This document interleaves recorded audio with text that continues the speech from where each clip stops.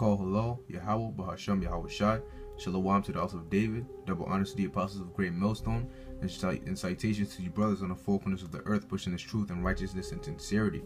Okay, basically, I just wanted to, get into the topic, how the Lord said, he was going to give us a mouth that none of our adversaries are going to be able to gainsay.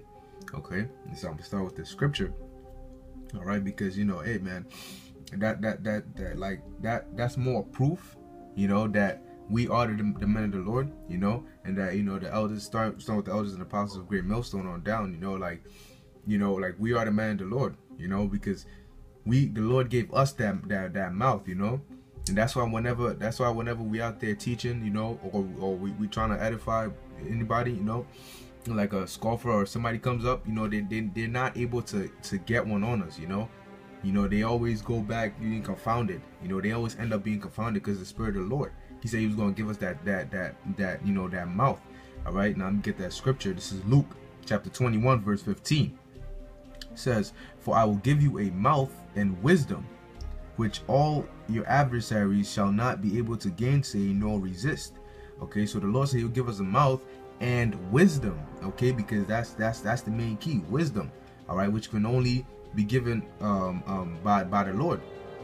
So He said He's going to give us a mouth and wisdom, which all our adversaries shall not be able to gainsay nor resist. Gainsay meaning to speak against, and that's why when these scoffers, these two-thirds, and these other people, they come up with all these bugged out different doctrines and stuff, trying to argue or make a point, whatever. They always end up being confounded because they can't speak against this truth. The scriptures say you can't do anything against this truth, but for the truth, roughly paraphrasing, and what will happen is they'll end up slipping up and confirming that this is the truth, but that's the Spirit of the Lord working, man. All right, and because of the fact that they can't gainsay, because of the fact that they can't gainsay and they can't come against what we're saying, because they know it's the truth in their subconscious, they hate us for that, and I'm gonna get a quick precept on that, so they hate us for that because they're like, damn, man, that's the same thing what Yahweh Shai was doing. He had that mouth too, and they couldn't gainsay. That's why they were like, damn, man, what he's speaking is true, man. It's sharp, it's daggers. He's daggering us, because everything he's saying is true. But what I mean, like we don't want to hear the truth, like they hate you because they know what you're saying is true, and they know they can't do it. They can't say anything about it because they know it's true. All right, now this is Amos chapter 5 verse 10. It says, "They hate him that rebuketh in the gate." All right, and that's why they hate us, because we speak up for what's right. We rebuke them, for we tell them, we let them know they're going off, like it says in Isaiah 58:1, "Lift up thy voice like a trumpet and show my people their transgressions," roughly paraphrasing. It says going on, it says, "They hate him that rebuketh in the gate, and they abhor him that speaketh uprightly." Okay, so they're disgusted by us. They hate us because we speak the truth. We speak uprightly, and the fact that we speaking the truth, they can't gainsay that, and so they hate us for that. Because they don't want to hear the truth. That's just our people. They don't want to hear the truth. They don't want to know. They know what they're doing is wrong, but they just want to be told that, yo, it's okay to do what you're doing.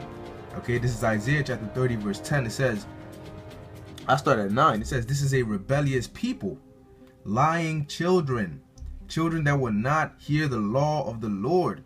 Okay, which say to the seers, see not, and to the prophets, prophesy not unto us right things, speak unto us smooth things, prophesy deceits." All right, that's what they want. Okay, they want you to tell them everything is all good. That's why they fill up these churches and stuff. They want you to tell them everything is all good. God is coming to, you're saved. Well, if you think about that, it doesn't make any sense. You're saved. Okay, so then, Yahweh Shai, he's the savior. He's coming to save us. So then that means when he comes and all that hell breaks loose, you don't need no saving because you're already saved. Saved from what? You ask somebody that, oh, I'm saved. Saved from what? What? No hell breaking loose right now. So I mean, like, Jacob's trouble hasn't fully been set in effect yet. So what are you saved from? But going on, yeah, this is our people. They love being told lies and deceits, and that's why Amos 5:10 is so true, because they hate us because we not coming in that lying spirit. We coming in the spirit of truth. And we letting them know what the truth is, and because of that, the Lord has given us that, Luke 21:15, that mouth that they can't gainsay, which obsess them. you know, it gets them because they know it's true and they know they can't say anything about it. All right. And you know, one thing about that too, a couple of days ago, you know, I was speaking to this, you know, a friend of mine, you know, not really a friend, but you know, an acquaintance.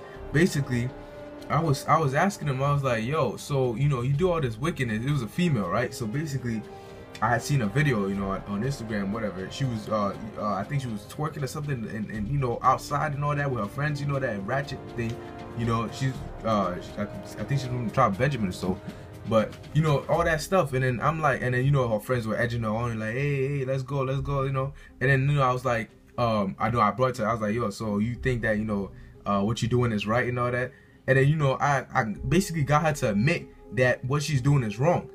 And I asked her, so you think the Heavenly Father is happy with what you're doing? She's like, no.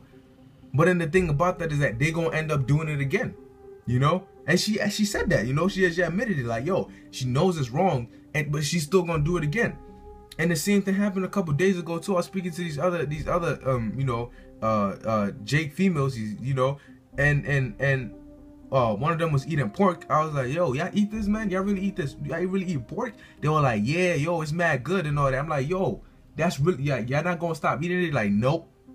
And then the girl just comes up out of nowhere. She's like, I love pork. I'm like, wow, that's crazy, you know. And I'm just like, yo, and they know that it's against the scriptures. So that's how you know, man. Our people know what they're doing, man. They know that it's against the scripture. They know the Heavenly Father's against it, but they still do it. So at this point, just like, yo, that's how you see the spiritual block that the Father put on them, because it's like, yo, we're telling you, we got you to admit you're wrong. We letting you know what you're doing wrong. We telling you you're wrong. You know you're wrong, but you're still doing it. They still committing this wickedness. That's how you know, man. That's how far people are going. Like, they know they're doing wickedness, but they still doing it.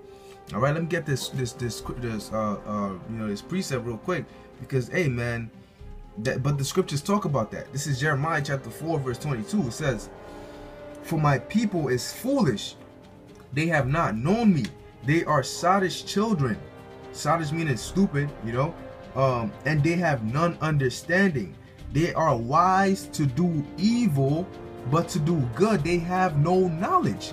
Which is why they can acknowledge a million times that what they're doing is wicked, but they're so wise to do it. That's all they do. And they have no knowledge in doing righteousness. They don't even want to gain knowledge in doing righteousness. They don't care about righteousness. They don't care about what the Heavenly Father says. You know, that's the last thing on their list. You know, there's just abominations after sins, after all that. That's the checklist. You know, and that's why, you know, in the Apocrypha, I think it's in the book of Baruch, it basically says the Lord said, he didn't, you know, roughly paraphrasing, basically we didn't end up in slavery and stuff like that because for our destruction, but because we drove him to wrath. Okay, and how is that? By doing the same things that our people are doing today, you know, and they still doing it. That's why they need to taste the missiles, because the Lord has punished you. He's put you into captivity after captivity after captivity. And this time it's just so bad that y'all doing the same thing. Y'all not even out of captivity. Y'all just doing it in captivity. So he's just going to have to destroy y'all, man, because that's the only way. You know, at this point, that's the only way. You know, as hey, man, that's just what it is. But you know, I know I kind of drifted off the topic a little bit, but you know, it's through the Spirit, you know, because it's like, man, that's crazy, man. Like, man, it's just like, yo, that's the point we at, man. But that's how you know Israel is Israel, you know. But like, yeah, going back to the point, man, you know, the Lord gave us that mouth that none of our adversaries can gainsay. That's why they get so upset, you know, when we bring out this truth, you know, because they like, damn, man, yo, this is the truth, but I don't like it, you know. You know, they can't swallow the pill, and so they get upset, you know, they hate us for that.